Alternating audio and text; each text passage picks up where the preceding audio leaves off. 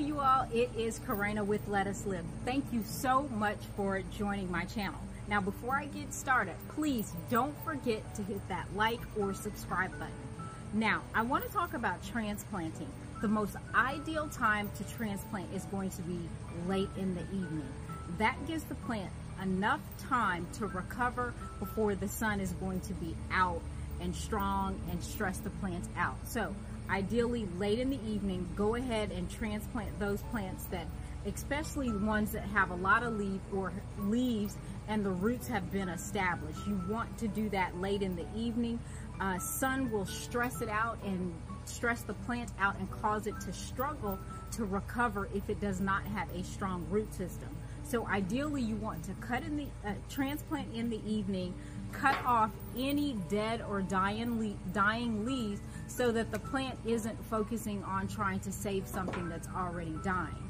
The other thing that you can do is on this lemon balm plant, this is one plant, I decided to split it and put it into several different pots. If you see here where the leaves are limp, what you want to do in that case is cut as much of the leaves off as possible. That will give the plant enough time, or give the plant more time to focus on reestablishing the roots and not the green leaves. Now in this case, this plant will probably be okay.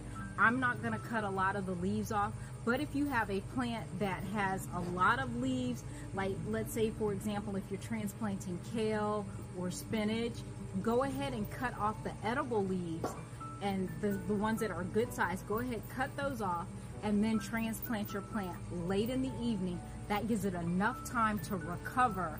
That'll give it 10 to 8 hours to recover before the sun is out. All right, I hope that tip helps. Remember, let us live. Bye for now.